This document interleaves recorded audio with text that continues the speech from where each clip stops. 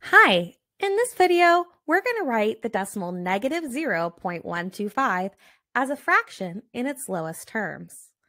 The first thing I want to do is make sure that I write my negative. It's really easy to forget that when you focus on everything else, so I always write it first. Then I say, okay, I have 125 after the decimal point. So I'll write 125.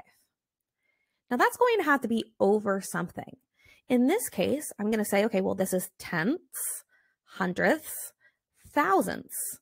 So that means I can divide my fraction by 1,000 because 125 thousandths really means 125 divided by 1,000.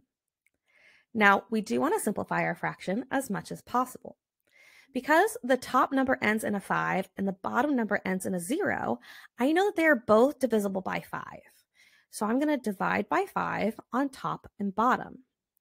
Negative 125 divided by 5 is negative 25.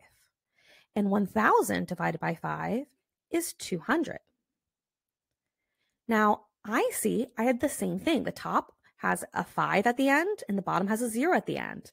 So I know I can for sure divide by 5 on top and bottom again.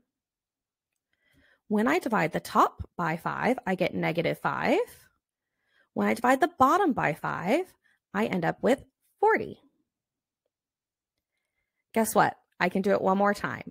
I can divide both top and bottom by 5. Negative 5 divided by 5 is negative 1, and 40 divided by 5 is 8. So here, negative 0.125 can be written in its most simplified form as negative 1/8.